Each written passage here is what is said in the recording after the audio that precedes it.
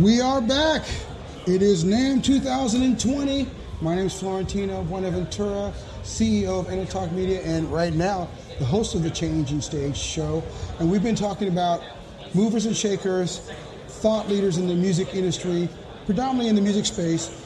But this gentleman next to me right here is changed the game in so many ways. Iconic player, musician. If you've ever heard a Michael Jackson album, from Bad all the way back, my favorite ones, keyboardist, synthesizer, guru, Moog, original player. Keep going. That'll be the interview.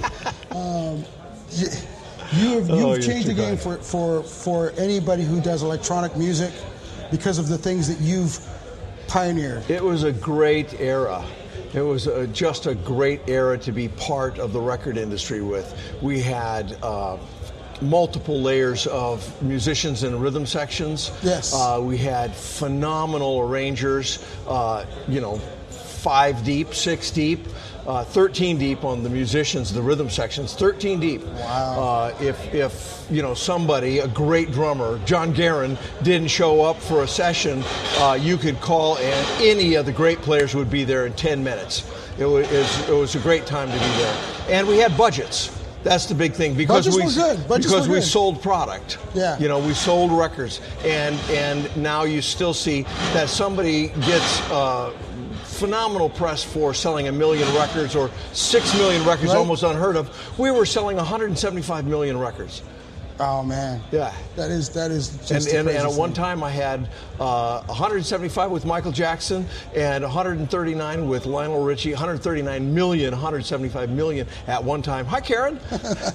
Well, I thought it was just 139 for Michael. No, I think it's 175. No, it was a great era. So there were funds, and it wasn't a big deal if you wanted to hire 4 or 5 guys to play a rhythm date. Yeah. Or to play an album and book them for a 4 or 5 day period. Yes. Yes. And but now we're here. Yeah. And where are we now? We are at a place where it's a changing world. It's a changing way stage. Changing. Yes. And you can you're expected to be one guy who sits with a computer in a box and plays all the parts yourself. Yeah. And even if you're not a great drummer or a great bass player, say, because you can edit so much, you can then correct it to take the time. We had to play it live, through. Right there. Actually, you had to play it and tune your Moog while you were going along. The Prophet 5 hitting the tune button. Yeah. The CS80 hit. Because it didn't stay in tune. Towards the end, after the Rev 3s stayed in tune. Yeah. So you're touching on a very important question here. This has been all about the big picture. What all these interviews that we've been doing. Right. We want to know what you thought leaders are. What's your vision and your perspective of the industry? And I want to let you guys know this man's so iconic. He created his own conference about the synth industry, and it's called Synthplex. March 26th through 29th. In March of this year at the Burbank Convention Center at the Burbank Airport. So we're going to kind of touch on that a little bit later on, but I want to... You're going to be there. I'm going to be there. Oh, absolutely. I'm going to be there. So we're going to be doing we're going to talk. So great. With that said, where do you think we are right now with the music industry for music equipment, what you're doing there, and how it's distributed? I know it's a big, like, open-ended question, but... Okay, Synthplex is not just about music equipment. Yo. It's about creativity. It's everything from the psychology of stage fright on through PROs and their function, through collecting neighboring rights, through how to compose for film, how to compose for streaming, how to compose songwriting, and musicianship and synthesis as well. So, because I consider anybody who uses a computer in the commission of making music, like the commission of making a crime, but the commission of making music, those people, even though they consider themselves guitar players, they are electronic musicians because they're using a computer, they're using plugins, they're manipulating, editing, they're electronic musicians. Yes. So we address all of that at Synthplex. The rest of the question was? Where do you think we are right now? What's... It's interesting. It's really interesting. You know, there are people that are making money. It's shifted a lot to the people who are performing, making 75%. I heard earlier today. Versus buku dollars out there. Huge tours, billion-dollar tours, stuff like that, and merch. All that, great income. So there's a shift from that part of the studio industry, where people were able to not travel and still play on a lot of music and do whatever. Now it seems that there's, I would even say that there's a healthy amount of live performance in. Healthy amount, because I think it's not right and healthy for a musician not to play in front of crowds. To see how people react to each note that you play. I think that's a very key part to what we do. It's shifting. I'm looking very much forward to what's going on with DDEX and the Open Music Initiative, that we are able to now track our music performance from the inception all the way through the UPC code on the final product being sold, so that when I sell a song, or Steve Vai sells a song, he sells a record in Taiwan, 1 hour later, he knows. He knows. It's there. It's nothing. You shouldn't have to wait a year and 3 quarters to get a statement to find out that you have a following in South America. You want to, if you sold 10,000 records this month, you want to be down there promoting it, and this is enabling us to do that. Yes, and I think kind of jumping back into it, the answers that I think you're providing are going to be demonstrated at Synthplex. Oh yeah, DDEX is coming. We have a lot of neighboring rights people speaking. As well, but that's a small part. Again, we have music performance, like I said, psychology. We have training for kids that are in middle school and high school and college arts departments. All of that. Dr. Bob Sound School, Kidsplex, and then we have a music festival. There's about 50 acts that will be playing each night. First night's going to start with a Keith Emerson tribute. We're going to be showing that Keith Emerson film, and it's EMAP is bringing the big Keith Emerson Moog. It's a really, really terrific event, broad event. Amazing. Yeah. How can we grow this industry as a collective? What I know that you just did. You're doing it. What you're doing, Tino? What you're doing? Well, thank you, sir. You're promoting what is the industry to more people. Your radio shows, everything helps join people together. We used to have this series of bands and rehearsals, like SIR, Third Encore, those places, rehearsal facilities. We used to be in the studio. We would have a group like United Western, where there were 11 studios all there, where you would all be standing there. Hi, Bruce. That we would all bump into each other in the hall, and that's been replaced by the kind of social groups. ASMAC, Alliance of Women Film Composers, the Society of Composers and Lyricists, NARIS, NAMM. All of this is helping strengthen our music community, because if we stand together, people can't do stuff like they were trying to do before we passed the Music Modernization Act. They were trying to get the the big guys Yeah. like Spotify. Yeah. We're still struggling a little bit with some of the streaming services, but it's getting better, where they were trying to say, oh no, statutory rate has to be less. Where we just talked about that at the beginning, where we'd sell 139 million records, 300 million downloads of, and I was there when Lionel got his first check, so I know I'm not going to talk about the money, but it was big, right? The when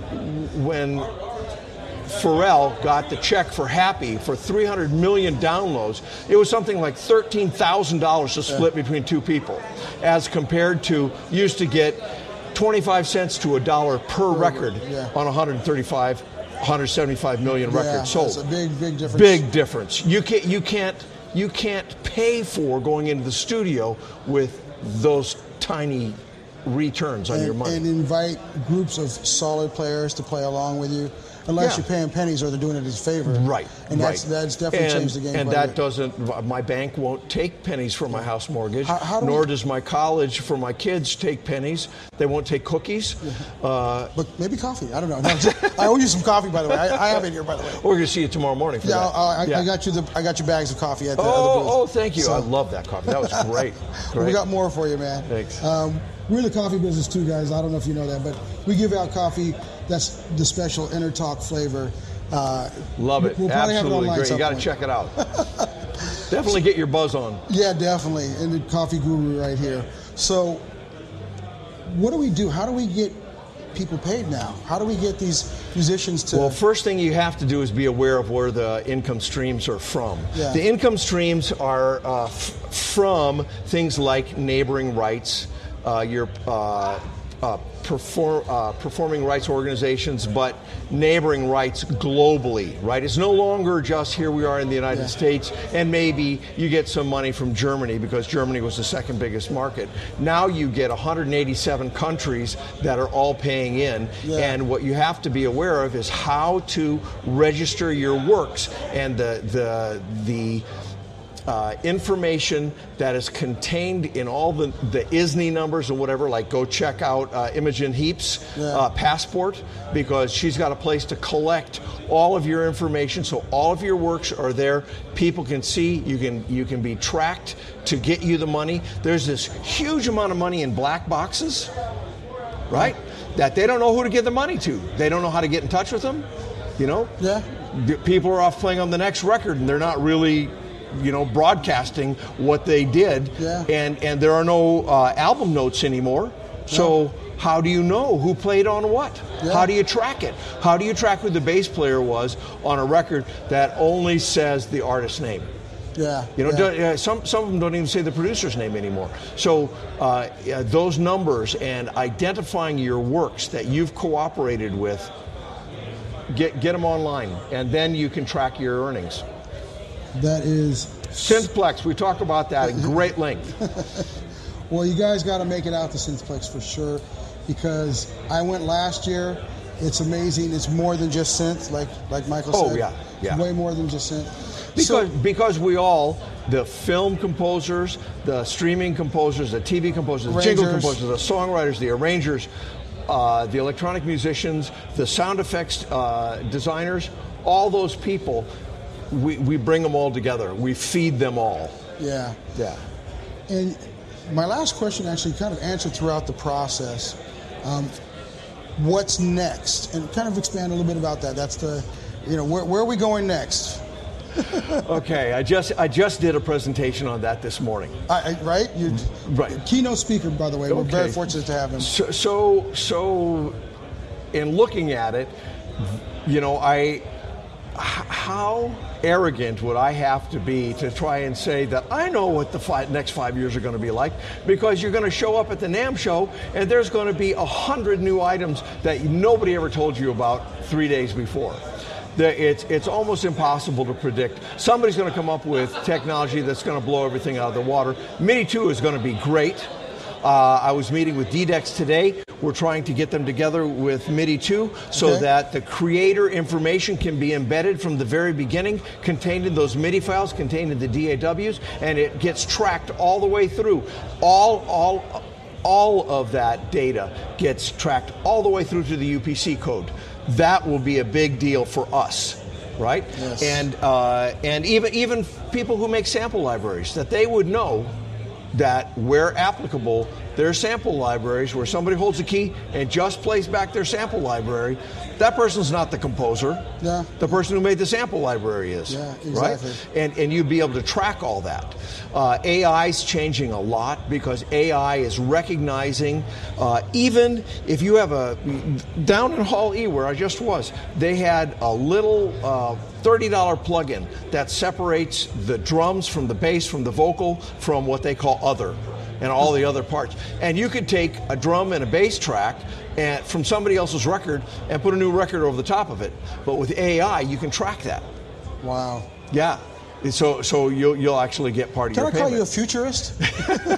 Well, it is coming. But you know, the networks have stuff like that. Networks have stuff that actually puts, because when you separate the audio to use a new codec on it, audio from the video, you're using a new video codec, the audio is separated out. Yes. They're two separate files. Yeah. And then you have to make sure that the lips are back in sync, and AI's doing that for them. So it's coming. This information will all be available to us soon. MIDI 2 is going to change everything, just because we're getting closer to an analog line. It's no longer going to be these chopped informations where you hear grrr, right? Yeah. You're going to have smooth volume changes, smooth filter changes. You're going to have more expression. We're going to have more than 127 is what you're telling me? It's actually MIDI 2, the highest at 32-bit is 4.6 billion. Slightly larger. Yeah, slightly larger. Too much really for technology to handle now. Yeah. But if you go even from the 7-bit that we're used to with the 128 to 14-bit, 14-bit puts you at 16,000, so you have, for every one step of 128, the 0 through 127, you have a caret, and you have another 128 in that caret. So it's manageable, and yet you get a lot more expression. Exciting times, man. Oh boy, it is exciting. And with, you know, as the new Mac stuff, that big Mac that has oodles of processing power, blows everything else out of the water. As that becomes more affordable, that technology more affordable, you know, a lot of people to spend $20,000 on just the computer, that's too much money, right? But as it becomes more affordable, the processing power is nuts. It's going to be great. Brother, hey, we never have enough time, man. We're gonna have to go to the studio and actually sit down and really dive in. We'll do that. Yeah. I bought a microphone just for you. You know, when we were talking about doing the radio show, I got microphones for you. It's going to be great. You and I. You and me.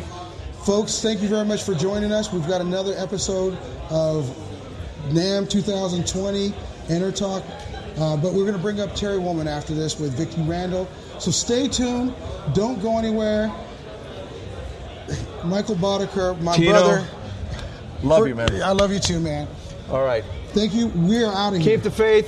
Have hope. Yes. There is hope. Lots of hope. And God bless you all.